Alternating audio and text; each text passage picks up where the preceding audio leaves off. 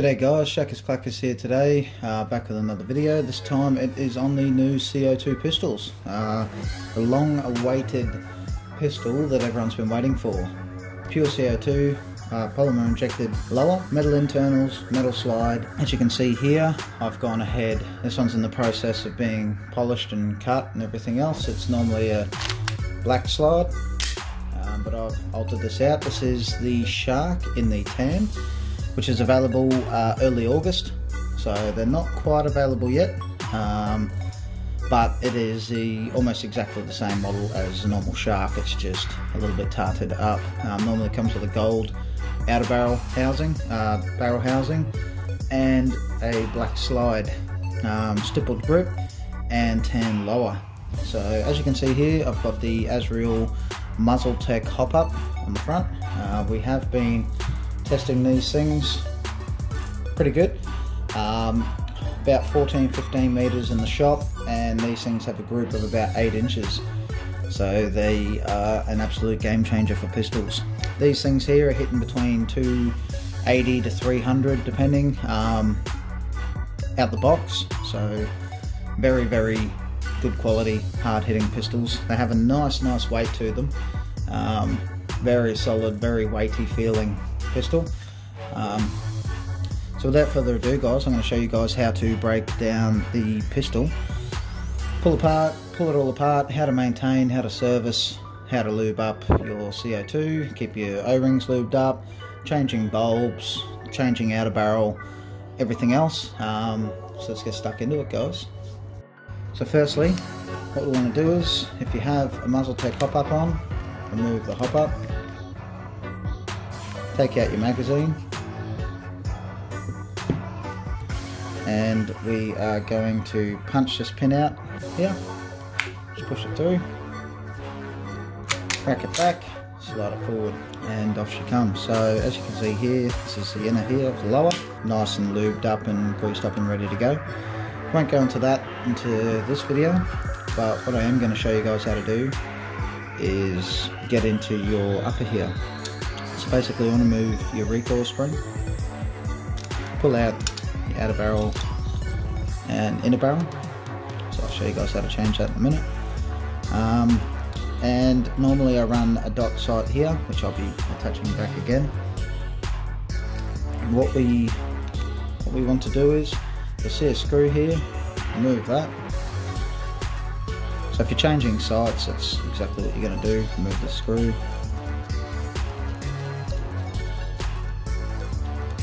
Remove that, this little piece comes out. I'm going to set that just there. Be careful, there is a little spring down in here. Might be a bit hard to see it, but it is right there. So if you push that out, you don't want to bend this on the way out guys, so just make sure you get it to sort of pop out, so you can see it just in there. So we're going to take that out, we'll pop out the full auto. There we have it, it's a little piece. Be careful of this little spring here guys, don't lose that. Be very hard to replace if you do. Fire select will just pop straight off, and this outer barrel will come out like so. Blowback housing and nozzle will come out like so. So there's your nozzle guys, your blowback assembly, all in one. Got this little piece here too guys, don't lose that. So if you want to take your fibre optic off, this little screw at the front there, just undo that little screw, like so. Pull your little fibre optic off, and that is your slide fully disassembled. So also to note too guys, in case you haven't seen Martin Freener's video, these things here basically have a trigger adjustment, so it's a bit hard to see, but you need to pull back the trigger. Down in there's a little mini grub screw. You want to turn it counterclockwise to get more trigger sensitivity. My one's been adjusted so much that there is no wall on it, it's just ready to fire. Some people like it, some people don't. Personally, I like my triggers very, very sensitive. I always like to be ready to shoot. So oiling up, basically all your points of contact. So you want to lube it up. I'm using some pure silicone oil. Anything that's pure silicone oil will work. You can get this from your local RC hobby shop. They stock plenty of it. So you want to lube up like all your tracks. Keep all this lubed at all times, and you just want to do a general maintenance, guys. Like after you've sort of had a thrash on these pistols, just make sure you go through and do a general lube up. It's very, very good for the pistol. Keep everything running super slick and whatnot. Your outer barrel. So here is your outer barrel with your inner barrel. So basically you want to push it out just a little bit. You'll notice it'll catch on the side. What you want to do is you want to sort of ply it as you push it up, and your barrel will come out. So we'll assemble the barrel. There's two little screws just there, and there. What you want to do is take those two little screws out.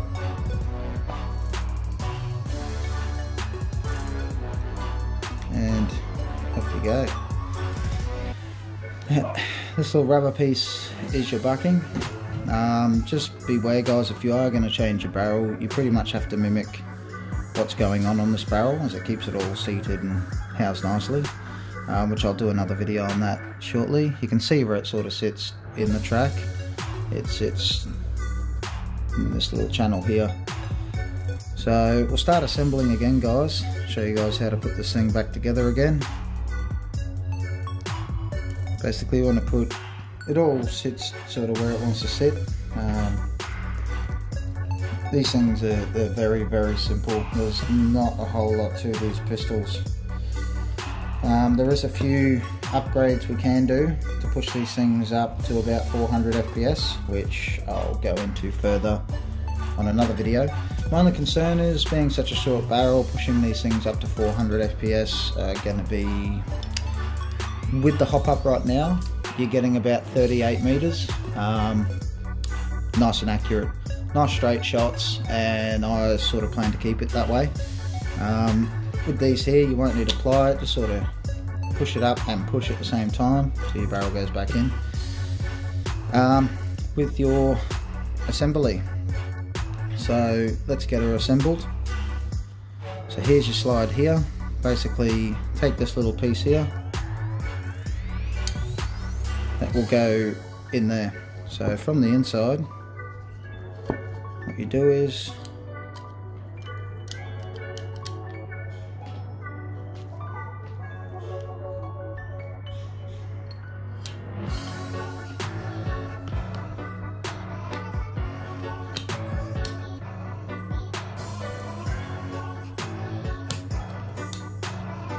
you want to push that back in. It just slides in like so. Make sure it is sitting sort of nice and flush. And then with your little spring here, if you can make sure your little spring is in. So it sits in its own little housing, guys. You'll see exactly what I mean when you pull these things apart. This little piece here is for your full auto. So I like to slot the spring side of the spring in first. Get it sitting nice and snug. So click it down into place and get your full auto switch. It just sort of sits in, and then sort of push it back and forth a bit, and you'll notice it pushes your full auto left and right. And then you'll see a little bump there, goes down into that little square. It's hard to see, but goes down into there. So little square down into there. Make sure it all pushes in nice and snug, so it's all flush. Take your screw it back down. Basically fibre optic, once again, sits in its own little channel. Push it in snug, take your little screw it in, like so. Take your outer barrel, slide it through, slide it back into your nozzle. Lines up like so. Push it down and in, make sure it's sitting on its little track. Down in there, you'll see sort of where that wants to sit. Take your lower, line up your slide.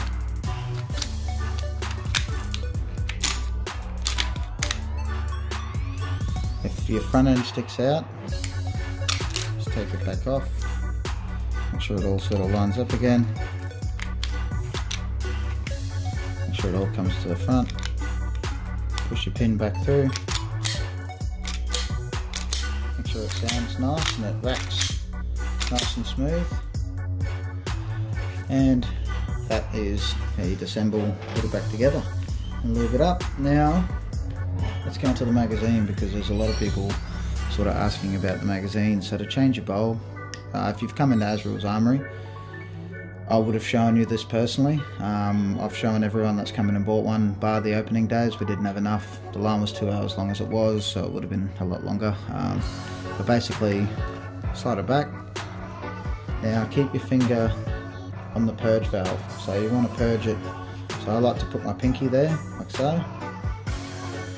Take your Allen key, turn it off. So back it out. You see it come out, and then your CO2. So your CO2 basically goes in bum first, neck up, and these here, these little transparent 2 O-rings, they're very, very easy to pinch. Keep them very lubed up. So I like to put a little bit of lube on there. You can put a little dab of lube on your bulb as well if you like. I'm not pushing in, so I'm not pushing in at all. I'm just twisting. Because it's brass, it strips super easy. Let it find its own channel. Now it's found its own channel. It should be nice and smooth to turn in. If it's not, just back out. You feel it tighten up, then twist through just a little bit past the tighten until it clears the cap. So see how it's not lined up properly? So basically with fresh air 2 in, I'll take it and just a little turn, put the cap back on, and it should line up like so. You should see all the little crevices line up, and away you go. The only real issue you can probably come across is the valve. It can be a bit leaky.